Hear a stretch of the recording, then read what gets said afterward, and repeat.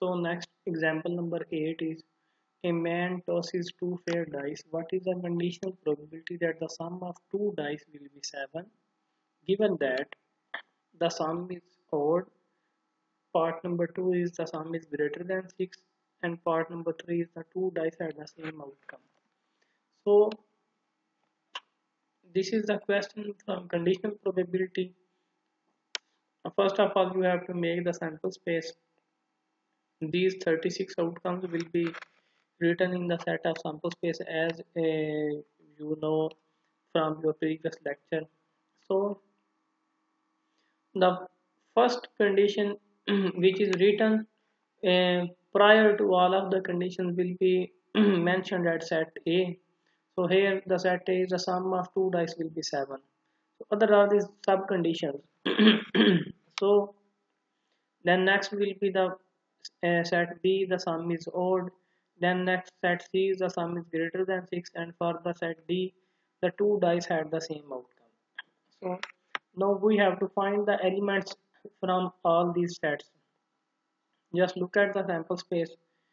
In set A, the sum is 7. So 1, 6, 2, 5, 3, 4, 4, 3, 5, 2, 6, 1. All these entries will be written here in set A. And for set B, the sum is odd. So like this 1, 2, 1, 4, 1, 6, all these entries will be written whose the sum is odd. And next set C is the sum is greater than 6. So for example this one 1, 6, 2, 5, 2, 6 and so on. So all these entries will be written in the set C. So for set D, the two dice had the same outcome, meaning the entries of set D will be 1, 1, 2, 2, 3, 3, 4, 4, 5, 5 and 6, 6. So these are the entries of set D. And first look at the formulas which have to be utilized in the conditional probability. So probability of A over B is equal to probability of A intersection B over probability of B, and so on. So that's why we have to find out the intersection of that terms. So probability of A intersection B. In set A the sum is 7 and in set B the sum is odd. So all the entries of sum A exist in the set B. So that's why A intersection B equal to set A. So all these entries will be written here. And A intersection C. A set is the sum is 7 and C set is the sum is greater than 6. So every entry of A is also in common with set C. So that's why A intersection C is also equal to the entries of the set A. And A intersection D, A is the sum is 7 and D is the two dice at the same outcome. And no dice having same outcome whose sum will be 7. So that's why there will be no entry and it is a empty set. That's why A intersection D is equal to 5. Probability of A is equal to, just count the entries of set A. There are the 6 entries from set A. That's why 6 over 36. Probability of B. In set B there are the odd, sum is odd. So that's why there are 18 entries whose sum is odd. So that's why probability is 18 over 36. Probability of C, the entries whose sum is greater than 6. And if we count all these entries, these will be found to be 21 entries. Probability of D, two dice have the same outcome and these are the 6 entries. So that's why probability is 6 over 36. And now if we find the probability of intersection, then probability of A intersection B, because just look at the intersection, there are 6 entries in the A intersection B, so that's why 6 over 36. And similarly probability of A intersection C is equal to 6 over 36, and probability of A intersection D is equal to 0.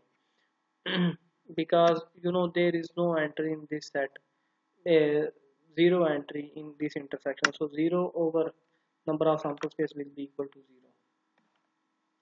Using the definition of the conditional probability, we get probability of A over B is equal to probability of A intersection B over probability of B. Just put in all these values and do the calculation and your answer will be 1 over 3. For the next, just this, you will replace the word B with the C.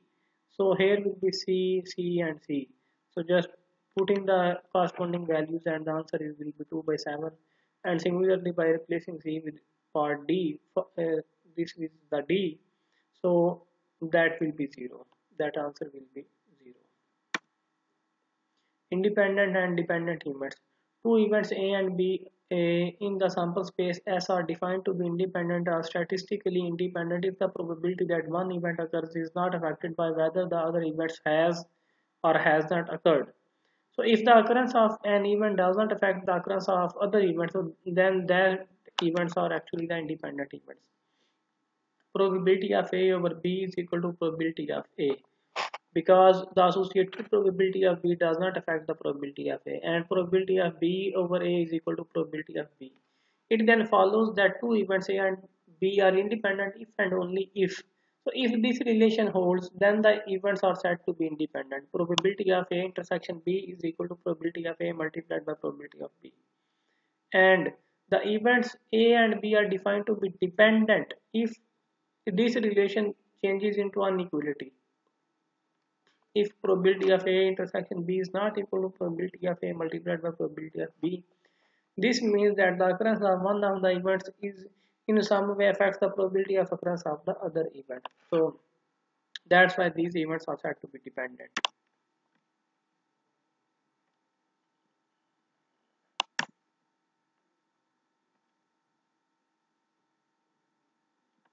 Example number 9 is let A be the event that a family has children of both genders and B be the event that a family has at most one boy.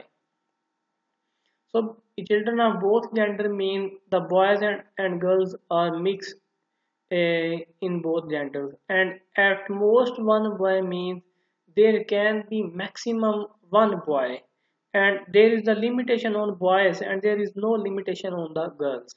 If a family is known to have three children, then show that A and B are independent events. Part number 2 is four children, then show that A and B are dependent events.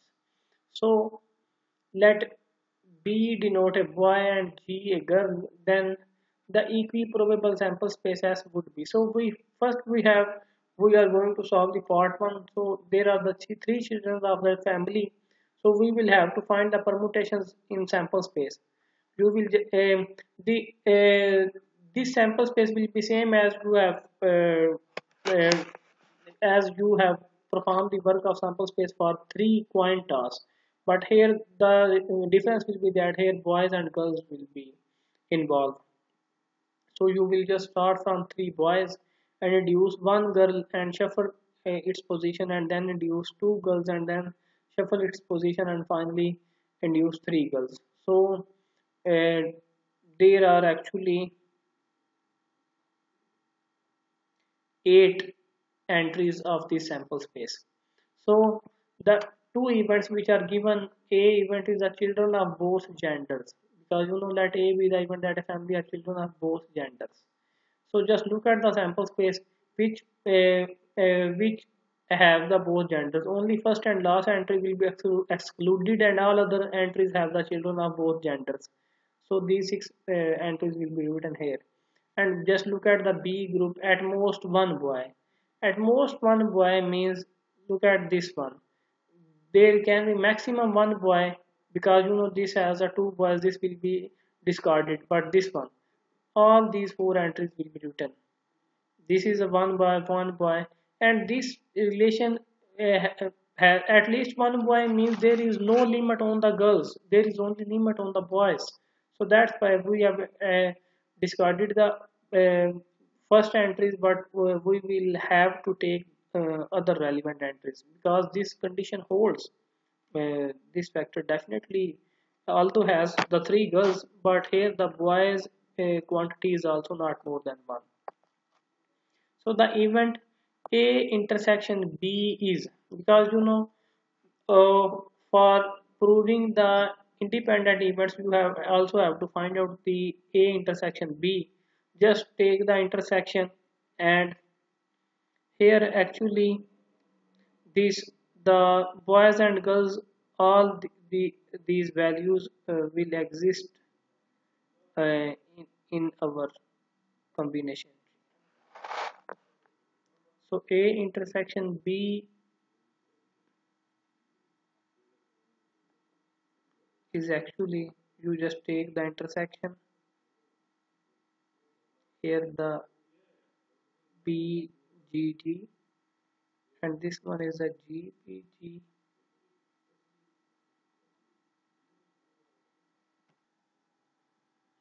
So we want to take the intersection A intersection B. So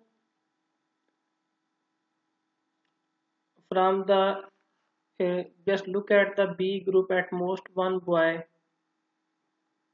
you have the four entries actually, and actually this entry just misprint on the book, and this is just repeated, this B double G, this is actually a single entry. So there are total four entries, and if we take the intersection, this will be excluded and another three entries will intersect with A. So that's why these three entries, B double G, GBG, and double GB. So these combinations will be written in the intersection form. So thus their respective probabilities are: first probability of A, there are the 6 entries, so 6 over 8, and we just simplify and 3 by 4.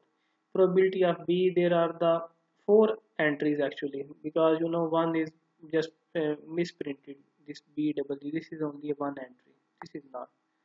So 4 over 8 is equal to 1 by 2, and probability of A intersection B is 3 by 8. So because you know these are the three entries, so probability of A into probability of B, just put in the values and make the calculation, the answer will be 3 by 8. And if you look at the intersection answer, that is also 3 by 8. So that's why this is equal to probability of A intersection B, and hence A and B are independent events. So part 1 has been proved, and so now we will move towards the part 2. The procedure will be same, just the sample space will be changed. The sample space as may be represented by the 16 equally likely outcomes. In this sample space, you will start by 4 boys. First induce one girl, shuffle the position of that girl, then induce two girls, and then shuffle the position of uh, girls and boys in double combinations.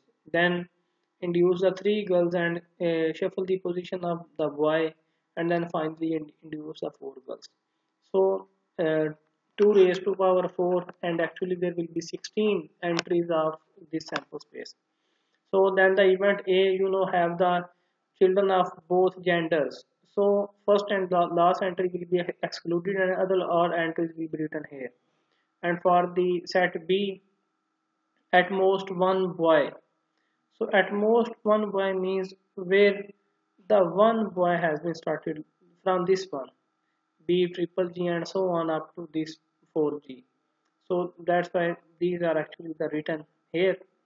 And if we just take the intersection from take intersection A intersection B, and then only this entry will be excluded and all other entries will remain same. So the finding the probability of A, there are the 14 entries from A group, 14 over 16 equal to 7 by 8, and probability of B is actually, there are 5 entries here. So 5 over 16, because 16 are the number of sample space, and probability of A intersection B is equal to 4 over 16 equal to 1 by 4. Just find probability of A multiplied by probability of B, 7 by 8 into 5 by 16, and if you find out the answer, so definitely it will not be equal to the 1 by 4. So that's why this is not equal to probability of A intersection B, and hence A and B are dependent events. Then the next theorem 5 is the Bayes theorem. If the events A1, A2, so on up to AK form a partition of sample space as S, that is the events AI are mutually exclusive and their union is S. S means sample space, and if B is any other event of S such that it can occur only if one of the AI occurs, then for any AI. So you have many events, but B is a particular event that it can be occurred if one AI occurs. So then for this the Bayes theorem is applied. If you have many events and then you have to find out the one particular event, then we have to apply the Bayes theorem. So just look at the statement, and we will also solve the numerical problem, then you will also understand this formula. Probability of AI over B is equal to probability of AI into probability of B over AI divided by summation I is equal to 1 to K probability of AI into probability of B over AI for I is equal to 1 to K. So this one is a single entry, and here it will be the summation of the all entries. Example number 10 is, in a bolt factory, machine A, B and C manufacture 25, 35 and 40% of the total output respectively. So there are the three machines, and these are the output of these machines in a bolt factory. Of their outputs, 5, 4, 2% respectively are defective bolts. So these are the defective bolts actually from this 5% from machine A, B and C. A bolt is selected at random. Any single bolt is selected at random and found to be defective. What is the probability that bolt come from machine A, B, C? So uh, then a priori probabilities before the information that the bolt is defective are. So first of all, we will take the probability data from the statement. So this production is actually indicating that will be, actually this one shown in the percentage, and I have told you that the percentage is also the unit of probability, and also the probability for any machine will be equal to its production probability, because you know probability of A is 25%. So if we convert it into decimals, it will be 0.25, and probability of B is 0.35 and probability of C is 0.40, because these machines have so much production, and so that's why mathematically we can indicate it equal to probability of their machines. Let E represent the event that a bolt is defective. So then the conditional probabilities are, so if we indicate the E is the event that the bolt is defective, then this one 5% of their outputs are defective from machine A. So we can write it as probability of E over A. Probability of defective bolt from machine A equal to 5%. 5% means 0.05 if we change percentage into decimals. And similarly, probability of E over B is equal to 0.04 and probability of E over C is equal to 0.02. The outcome with their respective probabilities may be shown by a tree diagram as below. Now we have to make the tree diagram on the basis of our given data set. First of all, we will take the three machines A, B, C. Here is the production data in the form of probability of A is 0.25, probability of B is 0.35 and probability of C is 0.40, as we know from previous slide. And similarly, from each machine we will separate the non-defective portion and defective portion. So here first one is the probability of defective bolt from machine A. This was the prior probability, and next one is the conditional probability. Probability of E over A is 0.05 because there are 5% chances of defective bolt from machine A. And just imagine also we want to interested to find the probability of non-defective bolt from machine A. Just apply this formula, probability of non-defective. E bar over A means non-defective bolt from machine A is equal to 1 minus probability of defective. So 1 minus 0.005, answer will be 0.95. So definitely 95% bolts are non-defective and 5% bolts are defective. And if we make the joint event, then these two values will be just multiplied. This P is for the defective and this N is for the non-defective. And D is equal to probability of A into probability of E over A. And so on. For the other machines, probability of defective bolt from machine B is 0.04 and just 1 minus 0.04 will be non-defective probability of E over B. It is equal to 0.96. And similarly, probability of E over C is equal to 0.02, and probability of E bar over C, that is non-defective bolt from machine C, is 1 minus 0.02, and that will be 0.98. Now probability of A over E is a posteriori probability uh, that the selected defective bolt came from machine A. So actually this is the probability related to the machine A, probability of A over E, that the defective bolt come from machine A. Therefore by Bayes theorem, now we will apply the Bayes theorem.